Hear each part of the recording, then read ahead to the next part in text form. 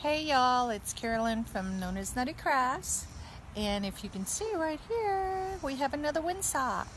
This one I created for my other granddaughter, the little one, Cassidy, and I did it a little bit differently, so I'm going to show you how I did it. There's a little bit of wind today, of course it stopped now when I bring this out, right, and show you how it works and what I did.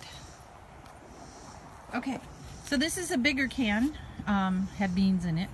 And I spray painted this one. The other one we took napkins and decoupaged. So I spray painted this blue because she likes the color blue. Let it dry. Decoupaged the whole thing. Then I took these, because I had leftovers, and I stuck them all on. And there's all these like little ribbon things in here, so it gives it some character. Of course the blue one doesn't show up as good, but it gives it all some character. There was a butterfly in one of them. They have some two-tone flowers on there. Okay, so I took a Phillips screwdriver. You could take whatever, ice pick, whatever, and I made, this one I made 7 holes on to give it a little bit more fuller. Normally I've done 6. And this one I put 3 holes in the top, thinking it might balance it a little bit better than just the 2. So, decoupage this, put the flowers on, decoupage, I think I did 2 coats on top of that. These you can get from the Dollar Tree. Some of them come in packs of 2. Or it's 1, so for $1, you take one, you split it in half on the bottom here. You can use different things to put on the bottom. This one has this bead on it. This one has the plastic that's in between, like in here.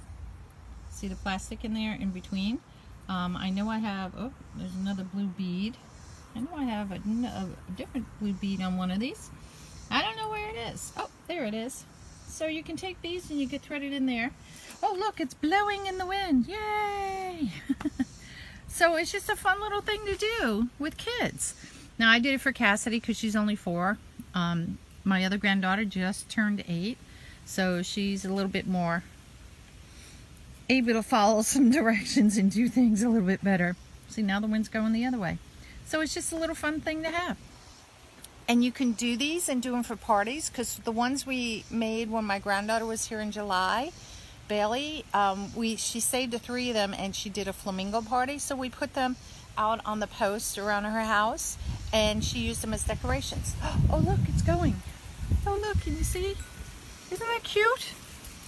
So just a quick little thing to show you guys. And it's a fun little project you can do with your kids or by yourself, and it makes a cool decoration. You can hang whatever you want from the bottom, but we chose to do the lace just to make it fun. So that's it. From Nona's Nutty Crafts, this is Carolyn. I'll see you guys later. Enjoy!